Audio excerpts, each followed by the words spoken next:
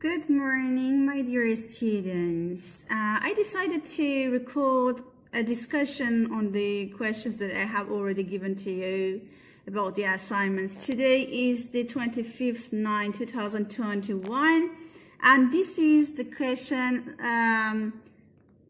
is about the chapter 1, characteristics and classification of the living organisms.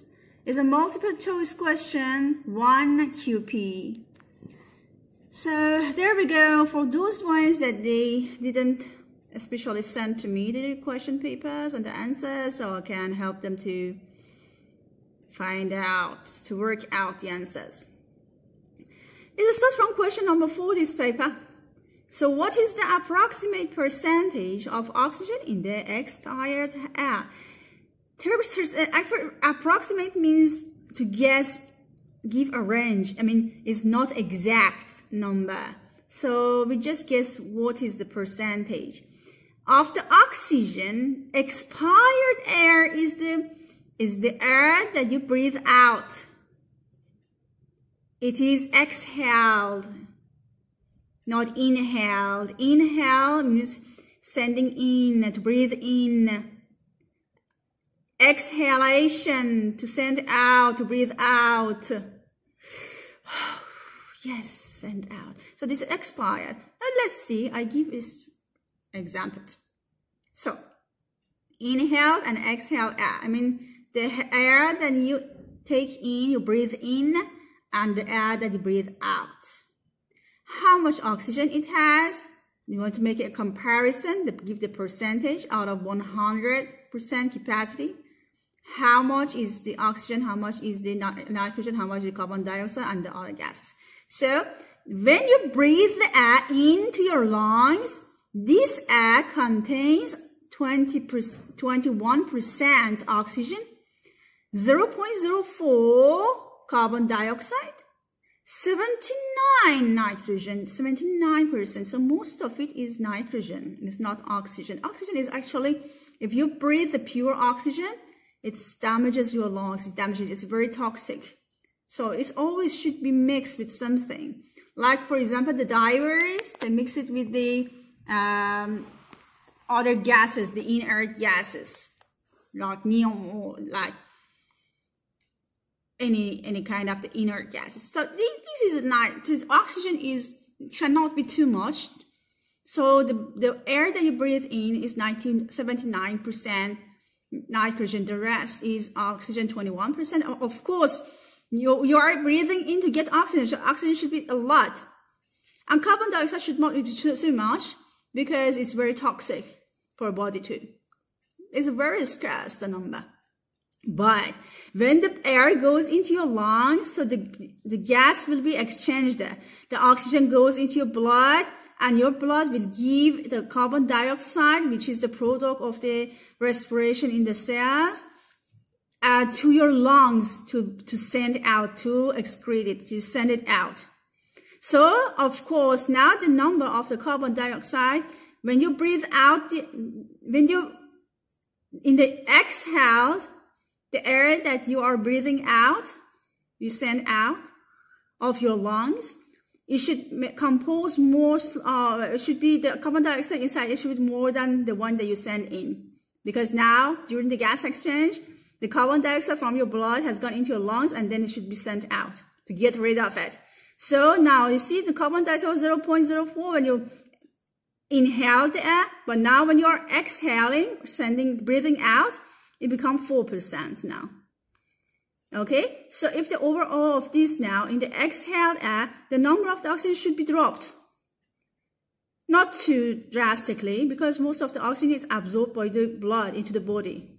So from 21, it decreased to 16% become oxygen into the exhaled air, and carbon dioxide becomes 4. It is more than inhaled air. And the nitrogen is the same because nitrogen is not being used at all. So you just send it inside your lung and then out. You don't touch it. You don't use it. Okay, right? So what is the answer now? The answer should be number C. Option C is correct. because the amount of the oxygen should be 16% in the expired air, not the inhaled air. In the inhaled, it is 21%. In the expired, or the one that you send out, because some part of the oxygen is being used by your body, so it is 16%. So answer is C. Now, question number 5. Compared with atmospheric air, what does that mean? It means the air that it is outside, it surrounds you. It is called atmospheric air. Air breathed out, the air that comes out of your lungs, it is the air breathed out by a human, contains, okay, it's comparing the amount of water, vapor, and carbon dioxide. We want to know how they change, okay? You should know that our body has lots of water. And this water should not be all kept in our body, otherwise our body becomes swollen and we burst. We should excrete either this water through urination, sweating, some part through evaporation, and some part of it changes into water vapor into your lungs and goes out. That moisture should be sent out. Why the water? It becomes some of the water is from the food that you take, and some of the water is being actually made is the fluid inside your body in the blood that is just circulating, and some part of it actually squeezes out of the blood vessels and is accumulating and is changed into urine or anything else. And also some part of the water is the result of respiration, because you know that inside the cell there is respiration happening.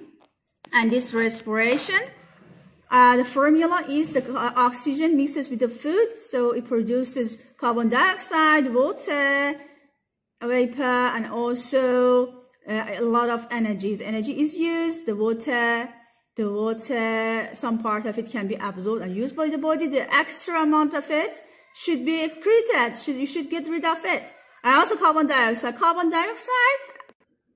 So you see that during the respiration, that's water which is produced actually should be somehow sent out. So this is your lung, and this is the alveolus. I mean, one of the structures in your lung, which is very tiny, and this has like a sac actually. You call it as alveoli. It has a very large surface area because it is like folded here like this. It has this kind of the shape, and it's very thin layer, thin membrane it has. So, and it is also in direct contact with the blood, a lot of blood capillaries. So easily by diffusion, the gases and the water and everything, they can be exchanged here. So the water which is produced in your body, the excess of it should be all from one way. It can be excreted in many different ways. One by urination, sweating, and some part of it is like from the water, from the capillaries, from your blood, it diffuses into your lungs, and it is evaporated here, and it goes out. So it mixes with the exhaled air.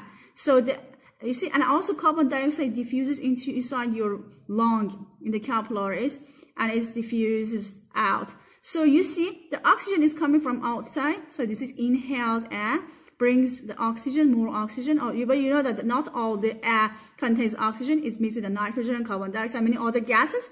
Well, it's 20%, 21% oxygen, and 0.04% carbon dioxide when it comes in. But after the exchange of the gases, oxygen goes into your blood and goes to the heart and the rest of the part of the body. But the carbon dioxide from your blood and also water that are the products of the respiration, there are some part of them, they come into the lung, into the alveolus, they diffuse into it. And so the exhale air is supposed to have less oxygen and lots of carbon dioxide and also water vapor. So the water inside your lung, the air that comes out should be more than outside always. It's more damp, it's more humid inside. So let's go back to the question and show you again that. So we'll see which one. The first option, it says less water vapor. It shouldn't be less. No, so these two are wrong. So between the option C and D, more water vapor, which one is correct?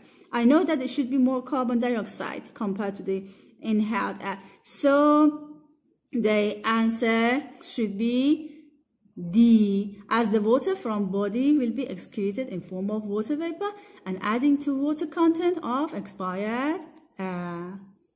Question number 6, it says where the urea is being made.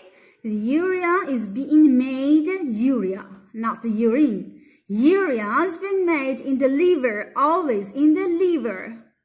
Okay? But the urine, which is the thing that comes out of our body, that one is made in the kidneys. Don't make mistake these two. So urea is made in the liver. The bladder is that sac that actually stores the urine until it is the time to excrete it or to remove it from the body. Urethra is just a tube that connects the bladder to outside, so it sends the urine out. Now, question number 7, a rat has the scientific name Rattus rattus. You see, this name is called a binomial system naming or scientific naming. The first name is like your initial name and the second one is your family name. But this shows, the first one shows genus, the second one shows species. This genus name starts with a capital R and all are italic. It means that it is lean a bit. And the second name should be all in lowercase. So what do the two parts of this name refer to? Of course, I told you the first part is genus, the second one is species. So it should be, answer should be A. Oh, we have this beautiful game again here. So another way of using a dichotomous system of the keys, and it's a series of 2 questions every time, 2 options that you have to choose and guides you towards the scientific name of that animal. Let's have a look at this very beautiful series of, I really like this, is like a game, as I said. So you see, every time it asks you 2 questions. Use the key to identify the bird shown in the diagram. I want to know which bird it is. It belongs to which, for example, species. So at first, it said option 1. The toes joined by a flap of skin. Is the answer yes or not? Look at the toes. Yes, they have a flap of skin. It means the toes are attached to each other by a skin, a tissue. But toes separate. No, they are not separate. So the option 1 I choose. So the answer is the toes joined by the flap of skin. What should I do next? Go to 2. Okay, I go to 2. The beak. As long or longer than the head, or the beak not as long as the head. I show you, look at the beak. Beak is quite longer than the head. Its head is very small, while the beak is very long. So what should I do if the answer is the first one? Go to 3. Okay, I go to 3. Top of head is black or top of head is white. The top of head is black is the answer. So it is C or opposite. The answer is C. So question number 8, the answer is C. I hope you have understood this one well. Question number 9 is about the characteristics of the living organisms. You know the living organisms? Mr. Green. So you have to remember Mr. Green. They are like growth, sensitivity, reproduction, nutrition, excretion, respiration, growth, and these are the things like sensitivity, movement. They are the things that the living organisms they do, and the ones that are dead, they are not alive, they don't do. Now it says that phototropism, you know that the phototropism now is, tropism is to be sensitive, to show some reaction. To what? To photo. What is photo? Means light. So phototropism is the reaction of the plants to the light. It means that they bend towards the light always. They show some reaction. Now it says, what does that mean? Which characteristic, 2 characteristics of the living organisms it shows? Is it growth and nutrition? Is it growth and sensitivity, or movement and nutrition, or nutrition and sensitivity? So the answer is that B, because it shows, because it is growing, is when the seed is growing, is getting bigger, longer in size, in the mass, in the cells, number of the cells. But how? It is always changing direction. It is very sensitive because to light, to photo, to light. So it bends towards the light. It shows some sensitivity towards the light. So it shows growth and sensitivity. So the answer is B. This is how you find out the answer. Now the next question, question number 10. The table shows the scientific names and the common names of 4 plants. The scientific name is given here. The common name is this. Common name is something that we know. And the common name is not always the same like at all the countries. The different people, they may give the different names, okay? In the different cultures, in the different language, they come in a different common name. Some may know, for example, white pansy, they do not know as a marsh violet, water violet, marshmallow. They say something else in their own language. That's why we cannot always use common name. We use scientific name. We want to, in the articles, in the researches, we want to, for example, point out to a specific, for example, plant or animal. We should exactly use the scientific name because everyone knows the scientific name, exactly what actually it means, but the common name can be different. So we use scientific name. Now, which word in the name show that 2 of the plants share the greatest number of the features? Sharing the greatest number of the feature. Look,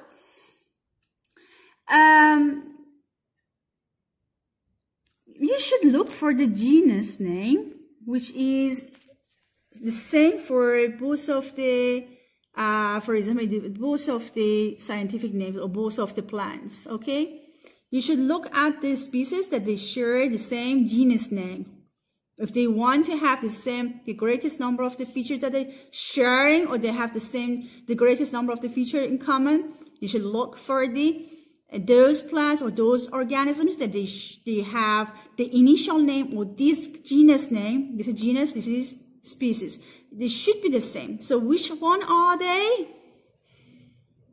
The one is viola. Viola, the answer is C. Because it's the genus name. And these 2 plants, because the genus is the same, so they share the most number of the characteristics and properties and the features. So how many things in common? So viola. The answer is C. The genus should be the same. Number 11, the equation shows a chemical reaction that occurs in the living organism. This is food, glucose plus oxygen. This is the formula of what? Respiration. The formula of respiration, glucose, which is food, plus oxygen, and it happens inside the cells. It gives carbon dioxide, water, and lots of energy, isn't it? So which of these characteristics of living organisms in this question associated with respiration and nutrition?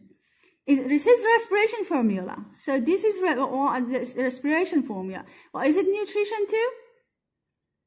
The answer is B. This is not nutrition. This is all about respiration inside the cells in the living organisms. So the answer is B, because it is respiration, but it's not nutrition. It's put across here. It means it's not.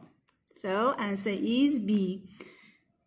Question 12. What is a correct way of naming an organism using the binomial system? Again, the same thing. You see, this is a binomial system. It has 2 parts and it's a scientific name. Binomial system is a scientific name. So, which one is the correct way of naming? You see, this is, I just check them one by one. You see which one is the best answer. Common buttercup. Ranunculus. This is quite wrong because you know that the genus name should be start with the capital R, and it should be written in italic. This is not italic too. This is wrong. This is italic, and this one, this is not the common buttercup. Is a common name. This is wrong. No matter how. Usually the name, the scientific names are very strange, like this one. Ranunculus acris. So this is correct. This is the answer C. This is the genus. This is the species name. So the first one initial letter is capital here. This is small or lowercase, and all written in a lining form. So we are not straight. The answer is C. So we go to the next question, which is question 13. Question 13, you see the leaf here? It has a lot of leaflets. They're all leaflets. You see this is one whole leaf, one leaf. But it is composed of many small leaflets. We call as a leaflet. Remember this. This is leaf, one leaf, and this has many leaflets. Okay? Now, I want to identify. I use this key to identify the plant now. Again, like the previous one, every time I have two options that I have to choose. It's like you are on a road and the road is divided into two branches. So you do not know, should you go to the left or to the right? So you have to decide based on the answer that you give, yes or no. So leaf in more than one piece or leaf in one piece. You see the leaf is not in one piece. It has more than one piece. It has a lot of leaflets, many pieces. So I choose left to move on the left road. This is wrong, totally. I don't go there. I go to choose between these two. Now again, I reach to the junction. What should I do? Left or right? I have to read first. Leaf edge jagged. Leaf edge is smooth. Smooth or jagged? Does it have is it rough or it is smooth? I look at it. You see, it has a lot of tiny thorn-like structures around the leaf. So it's not smooth. It's not smooth, so it is jagged. So I choose to go to the left road, this one. So the answer is Sorbus acuparia, D. You write D. So the correct answer is D. Now question 14, there is a diagram showing leaves and the flowers of the different plants, as you can see. Now, we are talking about monocotyledon and dicotyledon plants. You remember monocot and dicot structures. In the monocot, I will show you, wait. If you look at this diagram, you have monocot, so monocotyledon and dicotyledon. This is a maze, one maze grain. You can't break it into two, like these two symmetrical pieces. Like see, this has two sides. We call it as, this is one cotyledon, this is another cotyledon. It has two cotyledons. We call it as dicotyledon. Di means two in Greek. And this is one olive, it's one piece. You can't cut it into half easily. If you cut it, you destroy it. But this one, if you cut it, you see even always there is a small leaflet, a germination there. This is dicot. And what is other properties? If I don't look at the seed, but just looking at the roots, I can know which one is dicot, which one is monocot. If you take one plant out and look at the roots, if this is like this one, it's like an umbrella shape, it's like scattered, fibrous. It is monocot. It's not very deep in the ground. But if the root is deeply go into the ground, there is a one straight main root and there's lots of tiny one branched out from it. This is called dicot. This is for the dicot. Like rose. Rose is a dicot plant. Vascular. This is the stem. Look at the stem. If you look at the inside it, you see it has a lot of scattered dots there, a lot of vessels there. The things, the vascular bunda, there are many, but here it is on the round shape. And the leaf, look at the leaf. In the maze, it is long, and the veins in the leaf are parallel to each other. But this one, they all branch out, or they are radiated from one point. You see, one point, and from there they radiate out. This branch, this dicot. In the dicot, look at the flowers. They're always in the dicot, they're all multiply 4 or 5 petals. These are petals, 1, 2, 3, 4, 5. Or it can be 10. Or it can be, for example, 4 or 8. So it shows that it's a dicot.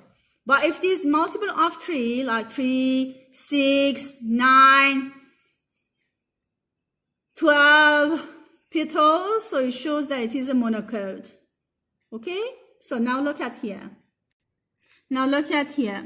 This should be monocot because it's very long leaf and the veins are just parallel. So this is monocot. This one is dicot because this is a one main vein here in the middle and then branch out from it. So this is dicot. This is dicot again. They all branch out from one point. And here it is 4 petals. So it should be this should be dicot again, not monocot because it's a multiple of 4 or 5. But here is 6 petals, is a multiple of 3. So this is monocot. So 1 and 5 are monocot plants. So 1 and 5, so the answer is B. Question number 15 also is the same as the one that we answered. If we have is a binomial system or the naming or scientific name. So if you want to know which of the 2 plants or the animal or organisms they share the most, for example, features with each other, I mean very similar to each other. Regarding the features, they should be from the same genus. So you look at the initial name or the genus name, you see which one they are the same. This Alderia is not shared anyone but Arenicola. It's 2. So these 2, without even going further, for saving the time in answer, I know that these 2 should be the answer because they are the initial name or the genus name is the same, similar. So answer is that this one is B. Arenicola cristata and Arenicola marina. They all shaming the most number of the features here together because from the same genus. Now again we have this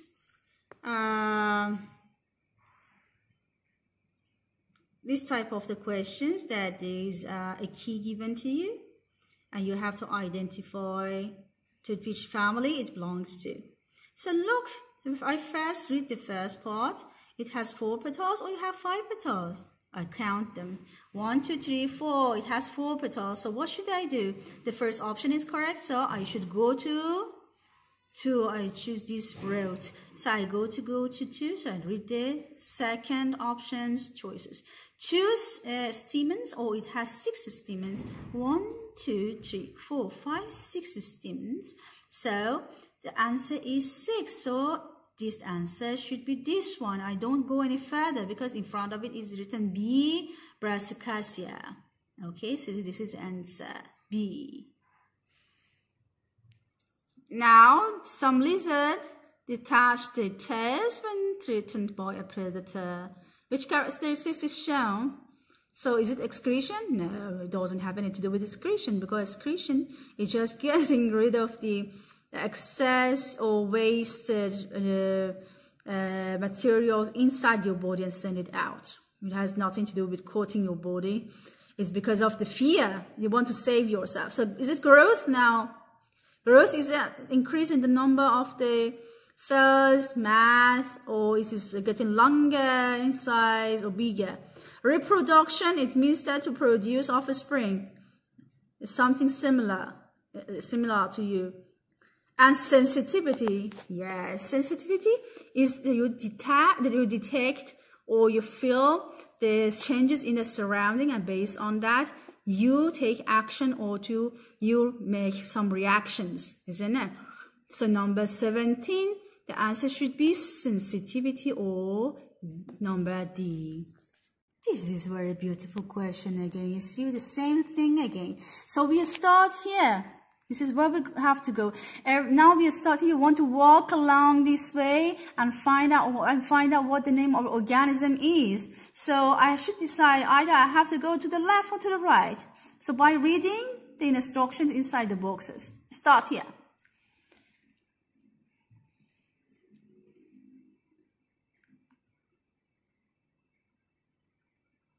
Which class of vertebrates does organism W belong to? Organism W has no scales.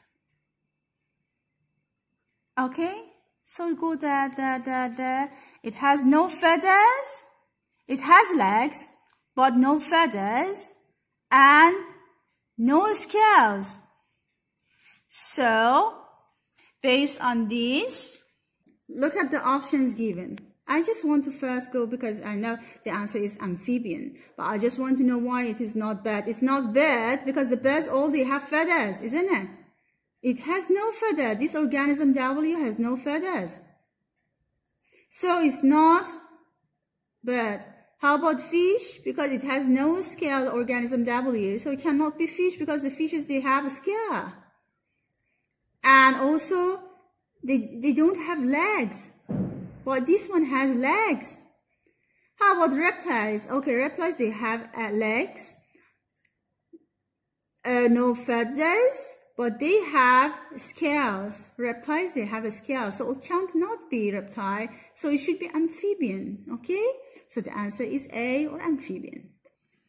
Students, you should be careful when I give the answers, the questions that I have sent. So I just close that. If you send me after discussion your answers or the papers to me, I should tell you that I cannot give any mark, assign any mark to you. I will check it for you, but I won't just leave it blank, that section. It means that you have not passed out the question paper to me. So no mark will be given to you. I'm so sorry for that. So question number 19, the diagram shows an animal whose scientific name is Rattus again. So which genus does it belong to? Of course, the first name is Rattus, so it should be capital R. The Rattus B, the option B, is the name of species, but C is the answer because it's name of genus. Okay, bony fishes, it means that the one they have vertebra, and they are bony. It's not made of the cartilage like the sharks. Okay, so what is the characteristics of them? The maintain constant body temperature, or external ears present. External ear is not for the fishes. Jelly is like ice, I mean. So jelly covered eggs and scales. Bony fishes, they have jelly covered eggs. They have scales. If you have seen the carp, like a carps, I will show you the picture of the carp or any salmon. They have scales because they are bony fishes. They have their eggs are covered by the jelly things, a jelly tissue or substance, so they can float into the water. And they don't have external ear, they have internal ear. They don't have like us any external ear, that lobe or anything. They don't keep the constant body temperature. The body temperature changes with the environment. They're all cold-blooded. Let me show some photo of them. These are salmon eggs. You see? They can float into the water. Once they come out of the body, they can be fertilized by the male fish. So the fertilization happens outside of the body. Look at the very beautiful they are. And let me show you the salmon, how it look like. This is a salmon. This is called carp fish. They are different carp fishes, but usually they live in the warm waters. They belong to rivers. They don't live in the ocean or the sea. And they come in different sizes. They have different feeding style. Like some of them are carnivores, some of them are herbivores. And they have, the body is a scale. It has scales. They lay eggs. The eggs are like in a jelly. Let me show you again. These are the eggs of carp. This is very beautiful. You see, they are a jelly around them. They manually can take out the spawn or the eggs of the fishes. You see, you bring it outside of the body in the aquaculture farms. These are the eggs, and they mix it with the sperm of the male. So these are the eggs. Too much egg it has. See? They remove it from the body manually in a very big fish farms. This is a carp. Once they have done, they take the male, and this is all eggs, and they take the male and mix the male's sperm with the eggs, as you can see, to fertilize them. So now you know that the answer is D. The next question, 21. What are the features of the leaves of a plant that is a eudicotyledon or dicotyledon? Di, it means again, so I have shown already too. Does it have a broad leaf? Yes. Does it have a parallel vein? No. So the answer is B. The parallel plane also for monocot like maize. Many snakes that belong to the viper family are usually that they give birth to live young. So it is a characteristic of which vertebrate group? Vertebrate groups, that's the mammals. They give birth to the young ones. So they have a live young, and we will call it as giving birth to the young ones. I mean, they develop. Inside the body is called also as a viviparous, but you do not need to memorize this. This is a terminology that we use to give birth to the live young. Or just write giving birth to the live youngs. Viviparous, it means vivi means live. Parous, it means bearing inside. It means that the young ones are alive and they grow it inside the baby inside the womb, and after that give birth to the live young. It's a baby. And oviparous, it means that they just all the developments happens outside of the body of the parent, mom. Now use the key to find out which group is the amphibian. Hair present, hair absent. The amphibian, they don't have hairs. Hair belongs to mammals. So we go to 2. So now number 2, do they have feathers present or there is absent? Is it feather? They don't have feather. The feather belongs to birds. So I go to 3 because the feather is absent. Let's check 3. Dry skin or moist? Amphibians, they have a double life. They live either inside or outside of the water. So the body is moist, is very moist at things, so they can do the gas exchange. They can breathe. They breathe with their skin. So through their skin, because it is moist, it has moisture, and it is very thin, so they can exchange gases also through their skin. Okay? So they have a moist skin. So we go to 4. Does it have 4 limbs or no limbs? Number 4, they have 4 limbs. They have limbs, they have legs, they have hands. They are not without limbs because they need to walk on the ground too. They need also to crawl on the ground. They have short limbs. Okay, so the answer is C, group C. And question number 4. So this is the diagram that shows the process carried out by the living organisms. This is light and green plant. So oxygen comes from atmosphere. So this is an example, or this is the meaning of process of photosynthesis. So X is given to chicken, and also carbon dioxide is given to the atmosphere, to the air, and waste products also given to ground. So what is X? It's asking what is X, Ara? Is the excretion, nutrition, respiration, or sensitivity?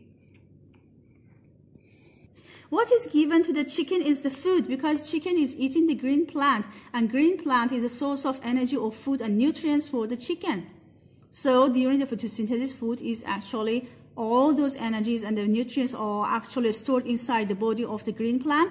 Now the chicken comes and edit and transfer that energy and the nutrients to its body. So X is, the meaning of X is a nutrition or feeding. So answer is B. Now look at 25. What is the correct way of naming a species according to binomial system? Many times we answered these things. So the first one, Homo sapiens. And let me see, is it correct or wrong? And it is correct, but I want to just check for all others. Why it is correct? Because these are lean in italic form, all of them.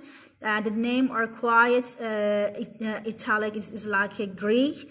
You cannot understand it easily. So Homo sapiens is the 2 names. And also the first one is in capital, the genus name, and the second all in lowercase. But the second one, the B number, so A is the answer. But why not B? Because, yeah, this is written in italic. Both of the names, they don't have that much meaning that we know. It's all in Greek. But the problem is that the both of them start with a capital H and S, so this is wrong. C, human being is wrong. It's a common name. Sapiens is just the species name. Is only 1. It should be 2. Homo sapiens. So answer is A. The diagram, next one, 26 diagram show 4 arthropods. Arthro means joint. Pod means legs. It means that the legs they have joints. Sorry, wait. Now the question is this, that how many of these arthropods are insects? So you should know the insects. The insects, like for example, that mosquitoes, you know, they have a body which has 3 parts. Is head, and then that's the like a belly, and then the tail. So they have 3 parts. You see, these two, they don't have 3-part body. They are arthropod, but they don't have 3-part body. So they are not insect, crab, and this one is like a mite or something. So it has only 2 parts. This has only 2 parts, but it should be 3 parts. This has 1, 2, 3, 1, 2, 3. And you look at the legs. Look at the legs. These are 4, becomes 8. 1, 2, 3, 4, and 2 claws. So they cannot be. They can't be.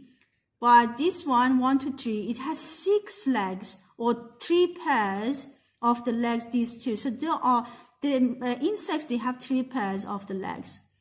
You see? So body is 3 parts, 3 section, and also they have 3 pairs or 6 legs on their body. So, and plus antenna. So antenna like this, small, short one. So these two should be the answer. What is the name? Pedicellus and Anopheles. So it becomes how many of these arthropods are insects? Answer should be 2. It means number B. So again, all the insects, they have a 3-part body. They have 3 pairs of the joint legs, 2 pairs of the wings, and 1 pair antenna. Okay, so they don't have a wing. So that's why they are not insect. They are not insect. Okay, thank you. So this is all. If you have any question about this question paper again, you couldn't understand, please let me know. I can explain to you again. Thank you.